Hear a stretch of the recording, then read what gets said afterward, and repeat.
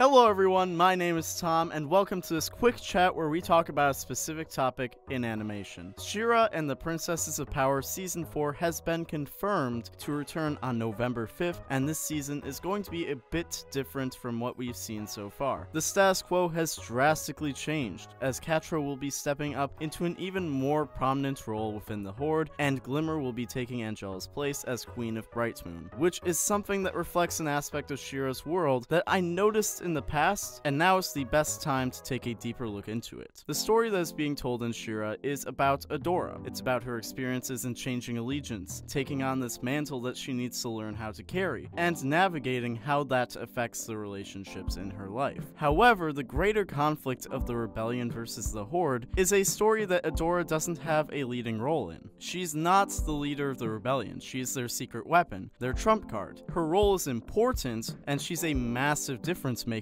but in more ways than so, she is not the most prominent figure in the rebellion. That figure is Glimmer. It's always been Glimmer. Even when Angela was queen, Glimmer was the one with the passion and the stubbornness to make the rebellion a cohesive force. She was the reason that the Princess Alliance was reunited. She was the one always trying to be active in fighting the Horde and leading that resistance. And now as queen, the fact that she is the head of the rebellion has never been less disputed. And a similar case can be made for Catra. Even though Catra didn't always have the influence or respect in the Horde that she wanted, she was the driving force in transforming the Horde into what it is now. And most of the achievements that the Horde has achieved throughout the series are to Catra's credit. So as we step into the future, we see on each side Glimmer and Catra stepping up to the front line and acting at the head of each respective side of the conflict. Meaning that even though we will probably still see the story from Adora's perspective, the key events that take place will be featuring more of Glimmer, which actually makes perfect sense because despite the amount of focus on Catra's relationship with Adora, her foil is actually Glimmer. Glimmer and Catra are two very similar characters with a lot of the same insecurities, fears, passions, and the same desire to prove themselves. The difference being is while Catra has grown up in an environment where she has learned so many unhealthy ways of coping with and dealing with her issues, Glimmer has had the fortune of being surrounded by a much more supportive and positive environment to better handle her demons. For example, Catra's breaking point for the entire show has been the moment where Adora left her. Adora moved on for people who she had just met to leave Catra behind, and that destroyed Catra. As a result, Catra went down the path of becoming more and more destructive and toxic, seeking to ruin Adora's life and make her hurt as badly as she hurt her. And she didn't just do this to Adora either. Catra's inability to deal with her trauma has been taken out on Scorpia and Trapta, Hordak, and nearly everyone who Catra comes in contact with. Meanwhile, Glimmer had a really similar moment at Princess Prom that can really be used to take a look into Catra's perspective, where Glimmer mentions that she's never had many friends. It's always been her and Bo. Kinda like it was always Catra and Adora. So now that Bo is branching out to other people, going to prom as Perfuma's date instead of Glimmer's +1, and being overall more outgoing and social, Glimmer has an insecurity that Bo is going to decide that he likes his new friends better than her, and she'll be left behind with nobody, which is exactly what Catra feels happened with Adora. Trust me, Bo isn't the type to just leave all of his old friends behind, and neither am...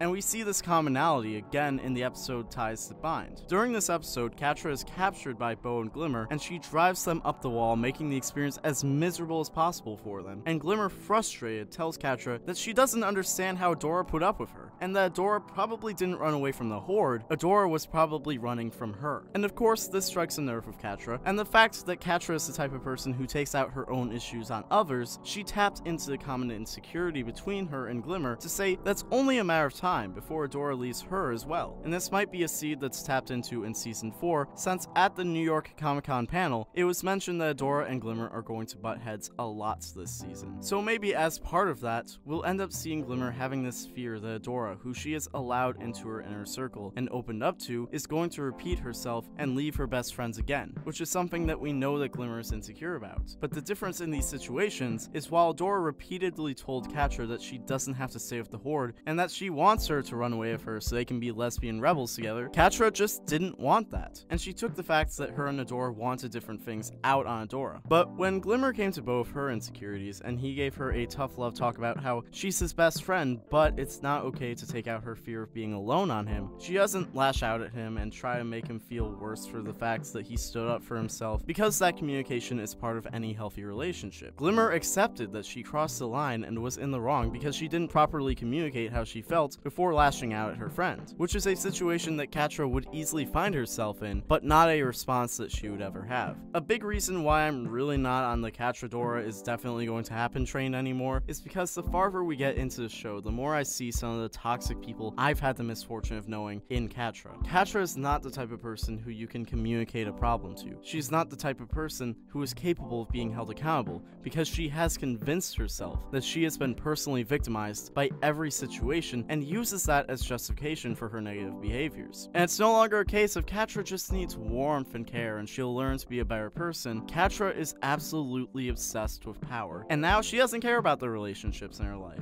She cares about coming out on top. So if that means that she has to mistreat and hurt people to maintain her sense of power and control, it's not something she's going to think twice about. And Adora is a character I really care about, so I don't want to see Adora in a situation like that. I want to see her grow and thrive, not be torn down or feel obligated to give herself to someone who has been actively trying to hurt her for so long. And that's why Season 3 ending was so cathartic, because we saw Adora finally take her stand against Catra and say enough is enough. That was a paradigm shift in the relationship between Catra and Adora that I think will serve as a momentary conclusion. We will of course come back to that relationship eventually, but for now I think that Season 4 is going to focus more on the people around that relationship, like Glimmer, like Scorpia, and give them the opportunity to be more prominent than they have been before. And for Glimmer specifically, I think we're going to start to acknowledge how big of a role she actually plays in everything, as well as comparing and contrasting her character to Catra's, and maybe even exploring some parallels in their relationship with Adora. Because Adora feels a responsibility to honor Angela's request that Adora take care of Glimmer in her absence, which is happening as Glimmer is stepping up and wants people to start treating her with more respect and less like a child, which is primarily what's going to make her and Adora butt heads. And maybe we're going to see Adora have to confront the fact once again that sometimes the people she wants to help most don't want or maybe don't even need her help,